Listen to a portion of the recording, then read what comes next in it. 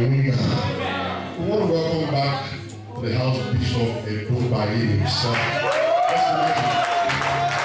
After I carried my bag, I was following me. I looked at the pocket. I said, if the devil dare not stay here, I was there, nobody treat him. Treat this guy. Hallelujah, somebody. Amen. So you welcome back, my brother. God bless you. God bless you. God bless you. God bless you.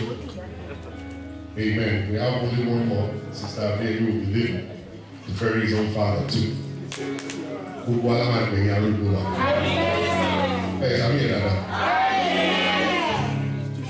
To you, good measure, press down, shaking together, running over. He will come back to you when you give to the Lord. The song says, give, it will come back to you, not to any other person, but to you. And that's why the Bible says, cast your bread upon many waters. And what will happen? After you know that, it will come back to you. So giving is like an investment. Giving is like you're sowing seeds. Hallelujah. So I went straight to the dictionary and I went to look at the meaning or the definition of gifts. It says a thing given willingly to somebody without payment. A thing given willingly to somebody without what? Payment. That means you are not expecting anything in return. You see, when I give Baba Jero a bottle of water, I am not looking at his face after drinking the water and saying, hey, now I got you. What's up? How about what we discussed last week? That's no longer a gift. That's a trick. You trick somebody to get something back from them. But a gift is something given to somebody without payment. You're not expecting anything to come back to you. That's the gift. And there are different kinds of gifts. You can gift money, you can gift cars, houses, shoes, whatever. Can be given. Many things can be given. And in as much as you're not expecting anything back from that person. So many times we try to give. We're giving because we want to gain control over that person. I don't think you know what I mean. Some people will say, anytime you have a need, come to me. And when you come and they give to you, they will call you 3 days after and say, can you please take my car and go and wash it for me? And you will, because he gave you last week, you won't be able to say, no sir, I am busy. So you have to go and wash the car. I remember when I was younger, my uncle happens to be a very wealthy man. You know, I even used to call him Capicola Nirahi. You're the father, that's my mother's little brother. Very, very rich. I'll go to meet him in campus then and he will tell me, Solaba me for Modu. So I will take the car and go and watch it. Because I'm expecting when I get back, he will give me something. I will go from Bulibano all the way to do that. And sometimes I will watch and I will say, don't say goodbye, I will see you later. So me myself, I was looking for ways of putting myself in bondage by asking for a gift that will enslave me. Because whenever he gives to me, in my heart, I feel like I owe him. He cannot call me, even if my mother is talking to me, I will say, Mommy, I gotta go. Even when we're in church, I'll say, I got to go. Olori. That's what we call them, Olori. But those kind of people, they give to you to gain control over your life. And those are the people that you go to whenever something happens in your life. When there is a situation, I need money, I need support. Say, but what that man is taking from you is much more than what you are giving or what he is giving to you. Hallelujah. Let me go down another different route quickly before we proceed. When the devil gives you something, it demands for times 20 of what he has given to you. A lot of people say, if God cannot do miracle in one day, I know a place where he can do it in 24 hours. When you go over there, they will say, can you release your alapago? That's your toes. And then they will give you money in return. Somebody that has no toe, how will he going to be able to wear a good shoe? Or they will say, don't worry, we will put a big saw here.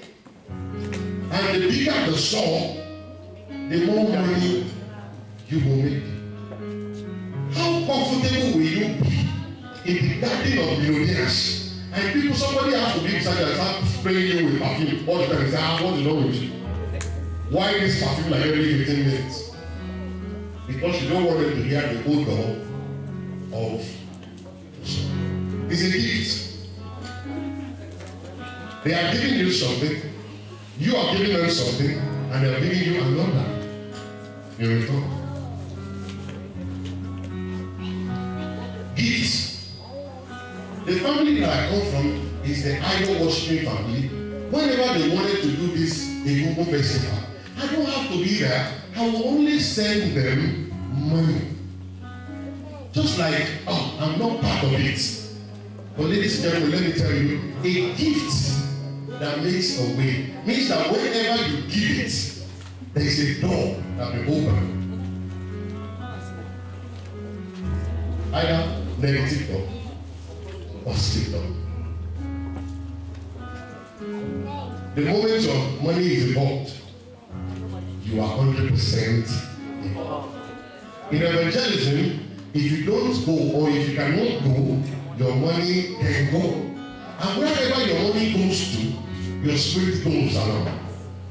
It's your stamp, your approval that yes, I am part and parcel of this move.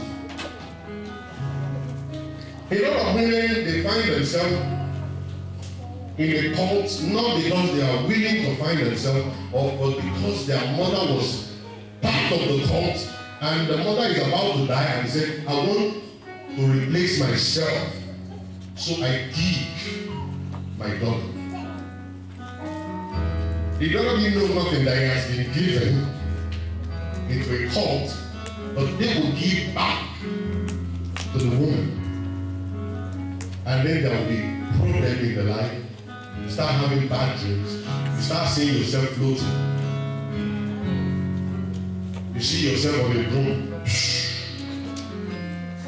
every night. So many times you wonder, why am I flying? A gift has been exchanged. They gave something to a cult about your life. The Bible says in the book of Proverbs chapter 18. I want someone to open Proverbs chapter 18, verse 16. A gift opens the way for the giver. And ushers him into the presence of the great. Of the great. Thank you. You see, the gift of a man opens the way for that man to be among the great men. Now, that's not exactly where we're going. I just want you to understand what gifts could do. A gift is more powerful than tithe. If you are saying that, oh my God, you need to pay your tithe, you need to pay your tithe. A tithe is a commandment. But a gift is from a willing heart that attracts more benefits from God, even than tithe. Whenever you are experiencing close heaven, it's because you have not been given. If you are experiencing famine in your life, it's because you have not been sowing seeds. So the gift can create a way. The Bible says, I will lift my head unto the hills. Where cometh my help? He said, my help comes from what? The maker of heaven, who does not sleep nor slumber. Hallelujah. You cannot access God without giving. He said, I will enter his court with what? And I will come into his presence with praise. Coming before the Lord for help, there must be a thanksgiving and there must be a praise. That's actually the key that opens God, that opens the mercy house of God. Whenever we say we want God to have mercy upon us, I want God to help me. What did they see on me? There must be an exchange. You come before him with thanksgiving and you come before him with praise. The Yoruba people will say, that means the giver's hand is always on top. When you see people that are making it, people that are walking and rolling on the level of millions and all this stuff, do you know how much they give to charity? Unbelievers. They understood what is meant by giving. That's what we're doing. The greatest gift of all, John 3:16. John 3:16. Somebody. John 3:16, somebody read this. For God so loved the world that he gave his only begotten Son. Whosoever believe in him, not perish, have everlasting life. The greatest gift ever. Money cannot buy this. Your prayer cannot buy this. But the love of God. The Bible says, for God so loved the world that he gave. A gift came to settle humanity once and for all. Hallelujah. 2 Corinthians chapter 9 verse 15. Quickly. 2 Corinthians chapter 9 verse 15. The greatest gift. 2 Corinthians chapter 9 15. Anybody? Thanks be unto God. Thanks be unto God for his unspeakable gift. For God so loved, no, come on, media department. This is whole one here. Read that place again, please. The media department is still. Thanks be to God for his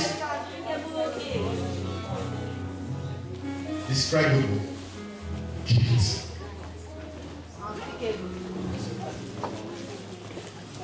Gift from God. Not from the devil, but from God. What is that gift?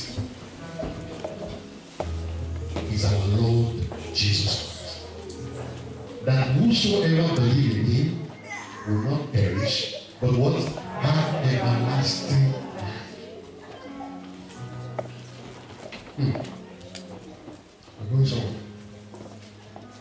The book of James, chapter 1, verse 17. James chapter 1, 17. We are going to see where good gifts come from. Every good and perfect gift is from above. Every gift, every good gift is from above. Coming down from the Father of From the Father. light, Amen. who does not change like shifting shadows. Amen. What I'm going is every good gift and every perfect gift is from above. Ephesians chapter 2, verse 8. Ephesians chapter 2, verse 8. By praise and we say, you have, and that not of yourself, it is the gift of God. The gift of God. To be saved in life is not by your power. Sit down, brother. I was sitting up yesterday and I said it is impossible to have your own righteousness. No matter how you strive to be righteous, you are still not going to be righteous. Because we live in this body of flesh. I was studying and the book I read told me that your flesh don't get born, but your spirit. And it's not going to be your spirit that will transform your body. Even though your body may not be able to still comprehend it. So no matter how you try, don't be the Pharisees. Don't point accusing finger on other people. I am the one standing. I have not committed a crime. I don't smoke. I don't fornicate. I don't do this. I don't do all that. Bible says all your righteousness is still like a dirty old rag full of God. Listen, that man that you saw last night, the one that you saw 2 days ago, the woman that you heard the story, the woman that you know our story, oh, she was once wayward, oh, she did this, may enter heaven before you. That is why you need to face your God. The Bible says we are made righteous by Christ Jesus. It is the righteousness of Christ that made you to be righteous. Coming to church every Sunday, sitting before the Lord is because of Christ, not because of you. The Bible says, "All of perfect shall be ashamed." Who is going to stand? When God decides to mark iniquity, who will stand? As I'm talking right now, some people's hearts are going like, give. It's normal. Don't crucify yourself. Very normal. Let your heart go. The Holy Spirit is ministering to you. Ministering to me too. Wherever it is that you are finding come short of the glory of God, go back there and say, God, forgive me here. Because the gift of Jesus made a way for us to come to the holies of holies. In those days, it was impossible for you and her to come close to this place. The only person that could go here is a high priest. And there was a veil caught in this place that we could not see what is going on in there. Whenever the high priest is going behind, they have to put a chain on his leg. So that by the time we walk there 2 days, 3 days, 4 days, 5 days, they're expecting him to come back and they didn't see him, they will start dragging the chain. And sometimes they will just see him dead. Because God could not behold iniquity. That's why before the high priest would go on the altar, he had to sanctify himself for days to come before the presence of God. The God of those days, very mean God. Very mean God. You cannot seek the presence of God with sin. Do you know what they said in those days? Even women that are doing menstrual period cannot come to church. Even women have to sit at the back of the church. Now women sit in front. They go carry and go and say, glory to God. But the gift of Jesus, when he died on the cross of Calvary, the Bible says everything started shaking. There was earthquake. And the first thing that happened, the veil that was covering the holies of God, God turned into two. And then he said, therefore, you can come boldly to the throne of grace by yourself. You don't need any holy to come here with you. You don't need any pastor to come here with you. You don't need nobody to come, but you by yourself can come boldly to the throne of grace to obtain mercy in the time of need. If there is nothing called sin, there cannot be anything called forgiveness. So, if there is nothing called sin, there can be nothing called forgiveness. Forgiveness is there because God knows you will fall into situations. If you are falling, don't sleep on the ground. If you see someone on the ground, don't hammer him down there. For God so loved the world. It wasn't easy for him to send the Son. But for the Son to come and give us life, to bring us up, he said, when the righteous fall 7 times, the Lord will still be there to raise him. Who are you to hammer him down? Why don't you go to your closet and pray for me? Why don't you call prayer meeting because of her? Why don't you call people and say, come, we need to pray for this brother. We need to pray for this sister. Jesus paid a price to bring him here. The gift that will make a way. Hallelujah, somebody. Galatians chapter 2, verse 20. Galatians chapter 2, verse 20. I am crucified with Christ. Nevertheless, yes. I live yet not. But Christ liveth in me. And the life which I now live in flesh. I live by the faith of the sons of God, who loved me and gave himself for me. He gave himself.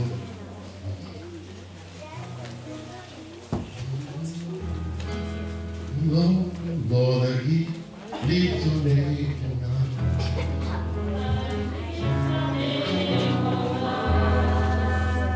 Lord, I love to sing your praise. I love to sing your praises. I'm so glad you reign in my life. I'm so glad you reign in my life.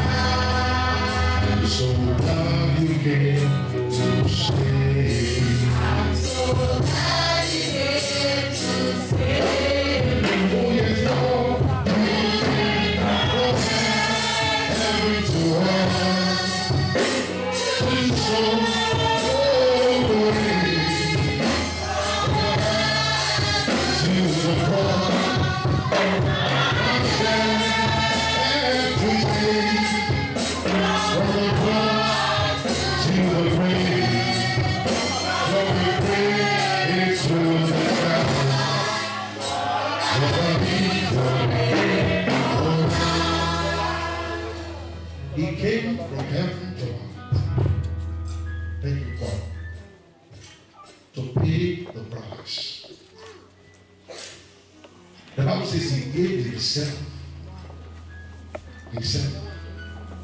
I asked the question a long time ago. I said, who killed Jesus? It wasn't a Roman soldier. They could not, they had no power to kill him. It wasn't the devil. It was impossible for the devil to lay his hand upon him. It was the Lord that he asked for you and for me that killed him. He made up his mind in the Garden of Gethsemane to either surrender or to quit. That was where the whole thing was done. The Bible says he went the first time and he said, Father, let this cup pass over me. I'm not strong enough to do this. Why will I die for this people? The Bible says the kind of sweat that was coming out of his mouth was like the drop of blood. Thick as snow. Then he went back the second time, he prayed the same prayer. But the third time when he got there, Pastor, he said, not my will, but your will. And the Bible says, and angels came to minister unto him. The devil was put to shame at that point over your life. He surrendered himself. I looked at that guy called Jesus. He was being nailed to the cross. God himself. And I told myself, if I were the one that was in the shoe of Jesus, I will walk on that to strike. Just to show them sample, they use sample before they kill me. I said, see one sample. Let electric shock you a little bit. I should put in.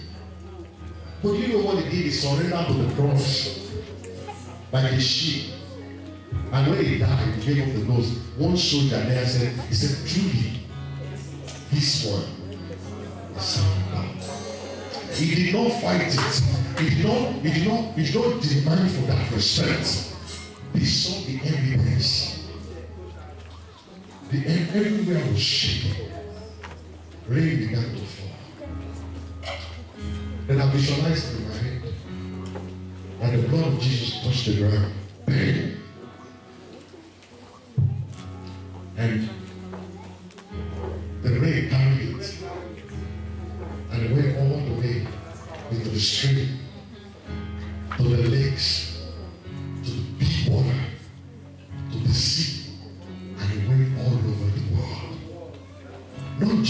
that same spot, it went all over. That was why he said the sacrifice was made once and for all. The benefit of giving. Because God has given himself, he's asking you to give yourself. He's asking, give your all unto me. Surrender to Jesus. Let me give you this illustration. Because of my time, I'll make this particular message available for whoever wants to go through this script. It's very long. Just imagine you work in America, sir. And after working for 25 years, you only send $200 to Nigeria. And the rule and regulation is that by the end of that 25, you're going back to your country, you cannot carry dollars. The only thing you have available to you is your naira. So all the millions of dollars that you acquire and get here cannot go to Nigeria with you. So you have to go and live off of the $200 you send to Nigeria. How will you survive? Where should you keep the money? Where are you going? Where should you keep your treasure? The place you're going. Don't keep your treasure here. It's useless unto you. A man got to heaven. And the angel came and said, you made heaven. He said, wait till now. I told myself I was going to make it. He said, show me my house. And the angel said, let us go. And they got to this big mansion. He said, this must be my home. The angel said, go, sir. He got to God and said, this was the same. And he got to some that only family and said, which one? This is not even yours. And they got to his land, the fallow land with grass on top. He said, this is your land, sir. He said, what do you mean? He said, you have not been sending cement and block to heaven for those who build your house for.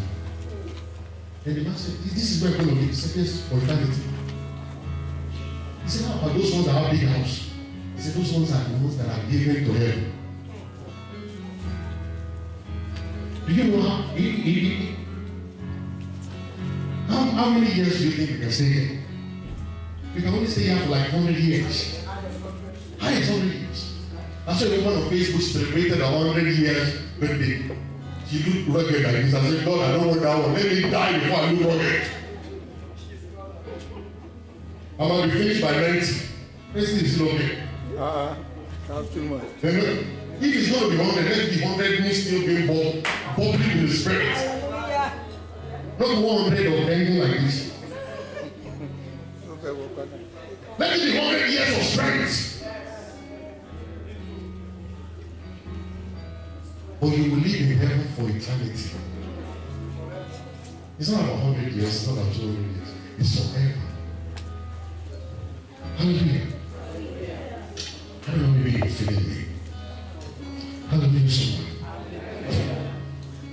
Because my time, I'm just going to rush quickly. Let somebody open the book of Acts, chapter 20, and just read to me verse 35.